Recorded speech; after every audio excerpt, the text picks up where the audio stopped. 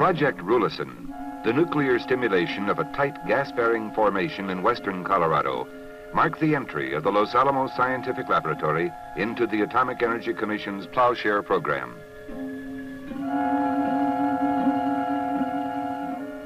Los Alamos set out to provide, emplace, stem, and fire the nuclear explosive as economically as possible. This film will be short and to the point, because that's the way the nuclear operation was once it got started.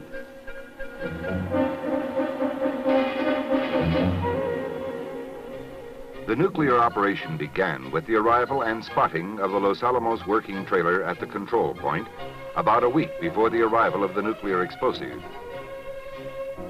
The week was spent in setting up and checking out the few pieces of equipment needed for the operation by the engineers.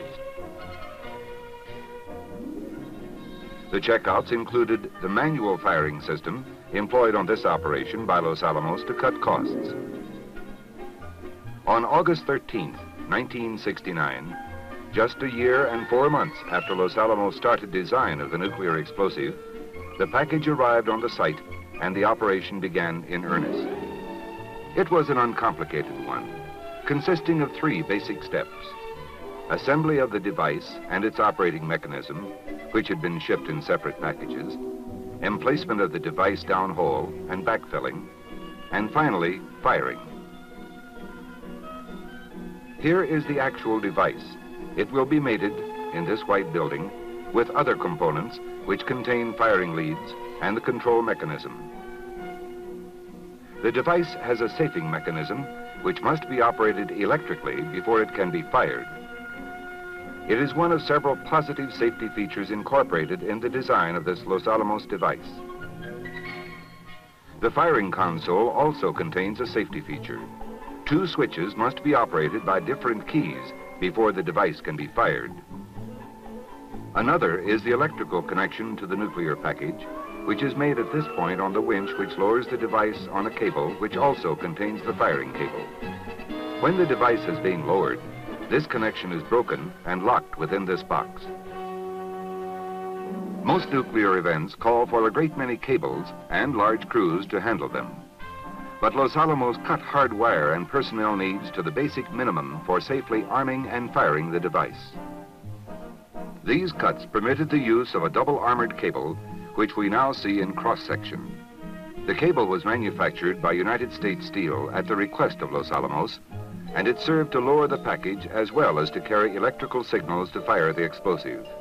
Patterned after well logging cables, it was more than 10,000 feet in length and had a breaking strength of 38,000 pounds.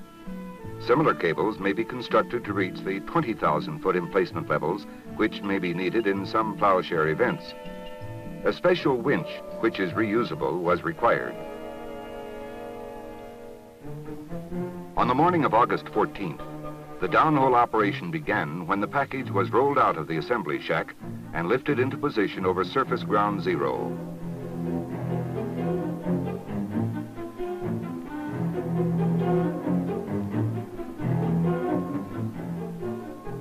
Conspicuously missing is any sign of a cooling package.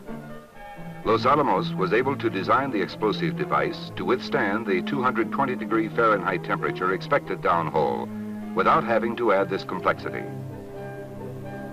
Here again on this project, the Los Alamos crews were reduced to the minimum required to conduct a safe and efficient emplacement operation. Los Alamos believes strongly that a small team is safer, more efficient, and certainly more economical than a large one, and the laboratory operates with a minimum number consistent with safe practices. That may be hard to believe from this look at the activities in which Los Alamos people are outnumbered by observers. Focus of their attention was the nuclear explosives package, whose exterior appearance is unclassified. When the weight of the package was transferred to the downhole cable and winch, the lowering process was underway. 8½ hours later, the package was in place at the 8,400-foot level.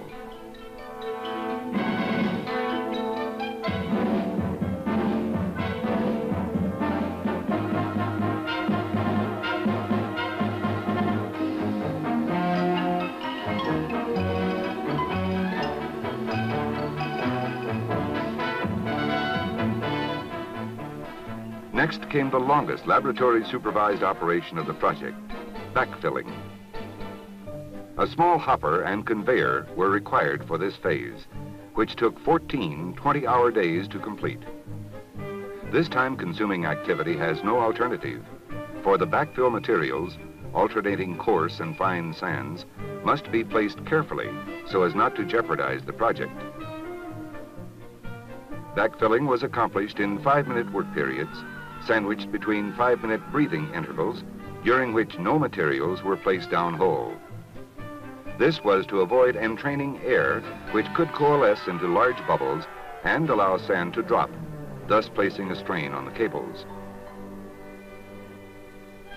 The big day was September 10th, 1969, and observers gathered near the information tent on a mesa 13 miles away to witness it. The weather was clear and the wind from the right direction.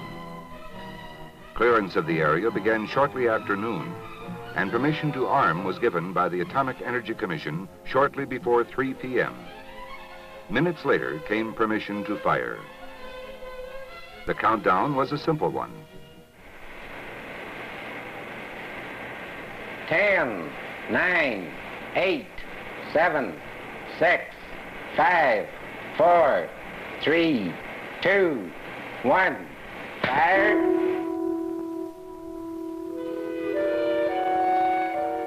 At ground zero, there was no evidence that anything happened.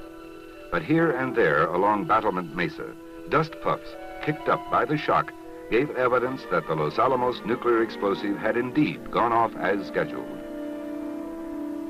The Rulison event, of course, will not be a thing of the past until all the information derived from the experiment has been evaluated, including the gas production of the area as the result of the detonation. In the spring of 1970, approximately 6 months after the detonation, the Austral Oil Company will be drilling back into the zone of interest to start the evaluation of gas production. In the meanwhile, Los Alamos is going ahead with plans for other Plowshare events in partnership with industry and focusing its efforts on providing safe, reliable, small diameter, temperature and pressure resistant nuclear explosives.